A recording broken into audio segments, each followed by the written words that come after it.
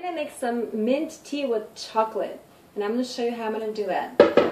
I'm going to be using mint, cacao nibs that I've already chopped up, and some carob powder. And that's it. I'm going to be pouring everything into my little sifter. And goes the mint,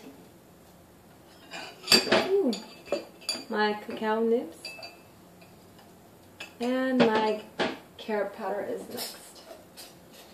And I'm only going to be using 1/3 of a teaspoon of carob powder. Very little.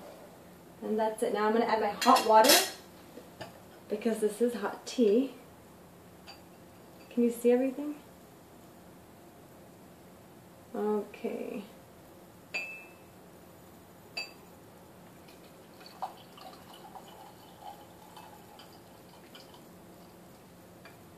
And then this has to sit for about maybe 5 minutes, and it'll be ready. And you can also add vanilla bean, but I'm not going to.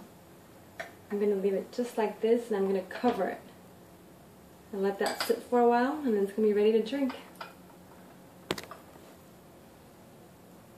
Here's what it looks like. It's a very light, like beige color, or like yellow. I can't even tell what color. That's really good. I'm going to have it with my raw candy. Alright, I hope you make it. If you like chocolate and mint, you'll definitely like this hot tea.